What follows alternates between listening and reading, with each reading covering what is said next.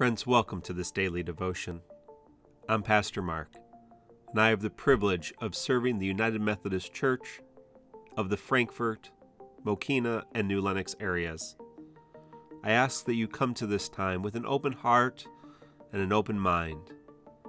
Ready yourself that we may truly come into the presence of God and leave transformed as people living an abundant life.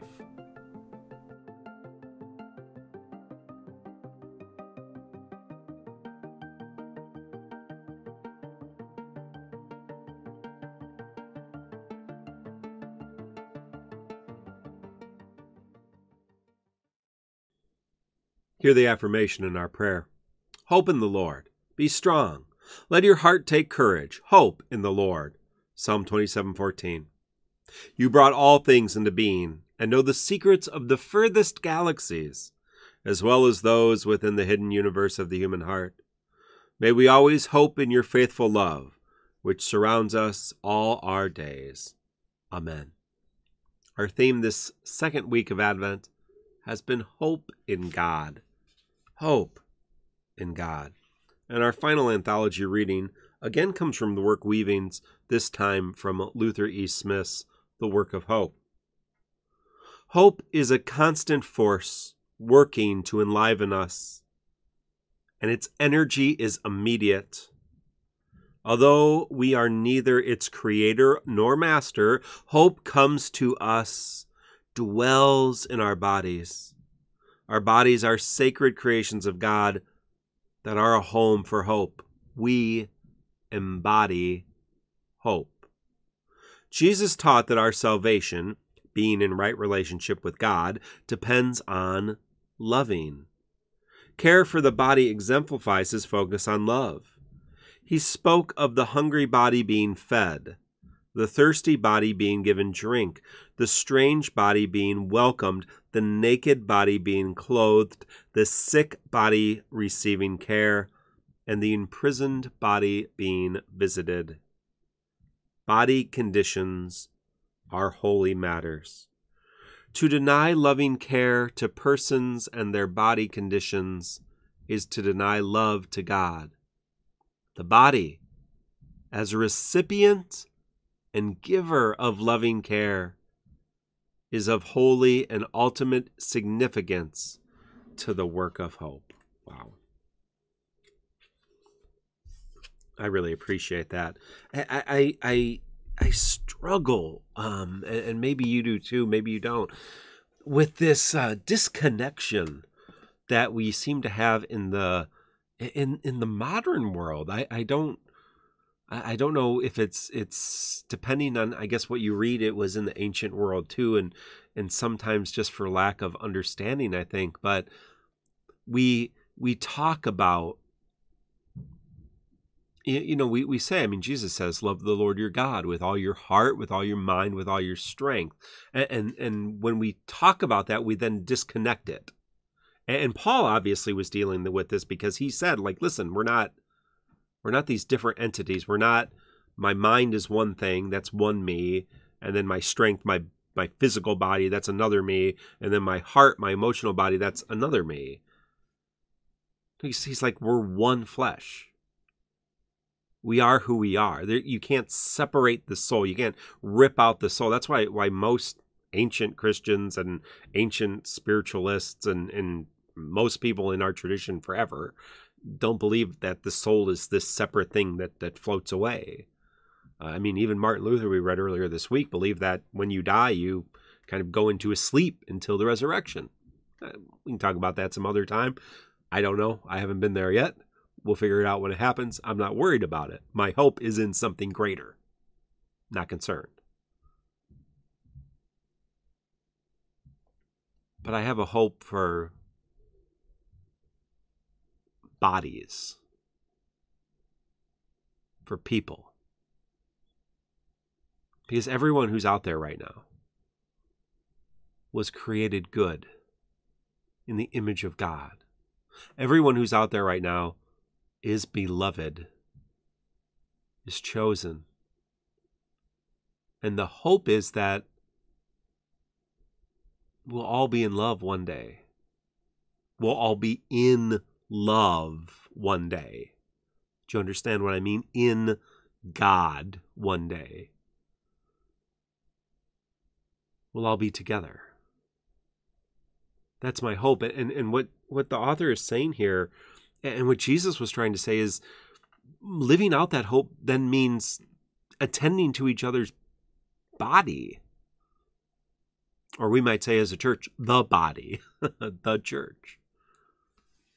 And that means you might have spiritual needs, because you do, because you have a heart or spirit or a soul, whatever you want to call it. And you have a mind, and it drives me crazy that mental health is somehow this other thing that's not physical health. It drives me crazy that, my teeth and my eyes aren't considered part of my medical care, but that's a different conversation for a different day. It's all me, my brain, and if something is happening in my brain, something emotional, that's not something over here, it's in me. It's physical. It's biological. And the Spirit of God within me is part of who I am. I was created with it, the Bible says. I mean, if you want to just go on that basis. I wasn't imbued with something magical at a certain time in my life. I was knit together in my mother's womb. I was known before I was born or even conceived. So were you. And so let us hope in one another, love one another, cherish one another, and see each one of our human siblings as a vessel of hope and a vessel for transformation for a world that needs that hope. Our final scripture reading today comes from Romans 8, starting in verse 18. I believe that the present suffering is nothing compared to the coming glory that is going to be revealed to us.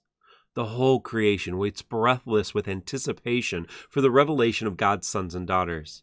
Creation was subjected to frustration, not by its own choice. It was the choice of the one who subjected it, but in the hope that creation itself will be set free from slavery to decay and brought into the glorious freedom of God's children. We know that the whole of creation is groaning together and suffering labor pains up until now.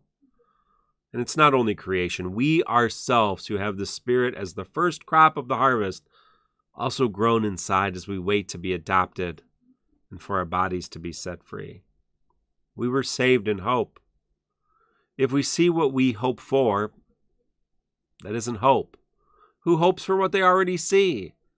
But if we hope for what we don't see, we wait for it in patience. In the same way, the Spirit comes to help our weakness. We don't know what we should pray, but the Spirit Himself pleads our case with unexpressed groans. The one who searches hearts and knows how the Spirit thinks, because He pleads for the saints consistent with God's will. We know that God works all things together for the ones who love God, for those who are called according to His purpose. We know this because God knew them in advance, and He decided in advance that they would be conformed to the image of His Son. That way His Son would be the first of many brothers and sisters. God works all things together for good. And our hope isn't what is now. It's not. The world's not perfect. I don't know what that looks like. I have hope that it will be good. I don't know what awaits me when I die. My hope is that that is the embrace of God. I mean, that's my conviction and insurance. I hope it will be good. My hope is in something much better than we know. My hope is that we can make a difference. My hope is that you and I can make a difference. That we together can make a difference. That we can offer hope to others who are starving for it, who are desperate for it. And not to say to people, well, hey, this too shall pass. And it's true. Not to say God works, mysterious ways, or this was God's will, or they're in a better place, all that kind of stuff that seems good, but might not really bring the hope we want it to be. But to sit together in uncomfortable silence, to sit together in suffering and pain, to sit together in times that are troubled and say this isn't what we're hoping for. To say there's something better than this. And I hope we can find it here. I know we will find it someday, together in God's glory. On this final day of the week, we reflect on our offerings, how we can serve and give with our time, our talents, and our treasures, how we are called to be an offering in all things we do. Let us reflect in a moment how we may continue to grow in giving and adopt an attitude of gratitude.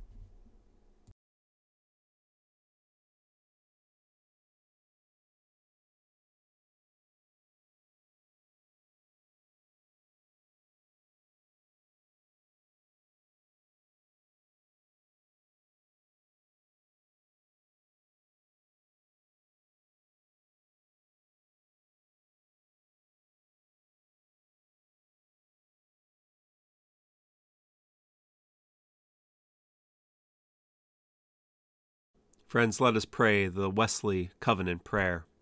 I am no longer my own, but thine. Put me to what thou wilt. Rank me with whom thou wilt. Put me to doing. Put me to suffering.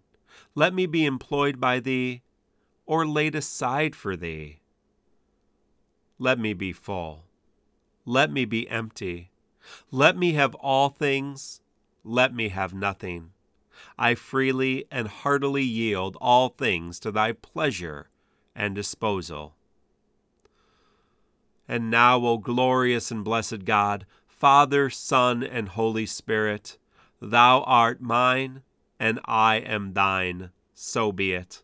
And the covenant which I have made on earth, let it be ratified in heaven. Let us pray the prayer that Christ taught us, saying, Our Father, who art in heaven, hallowed be thy name. Thy kingdom come, thy will be done, on earth as it is in heaven. Give us this day our daily bread, and forgive us our trespasses, as we forgive those who trespass against us. And lead us not into temptation, but deliver us from evil. For thine is the kingdom, and the power, and the glory forever. Amen. Friends, I leave you with these words from John Wesley. O Lord, may nothing dwell in my soul, but your pure love alone, till my every thought, word, and act be love. Yes, Lord, may your love possess me whole. You're my joy, my treasure, my crown. Until next time, friends, God bless. Goodbye. Amen.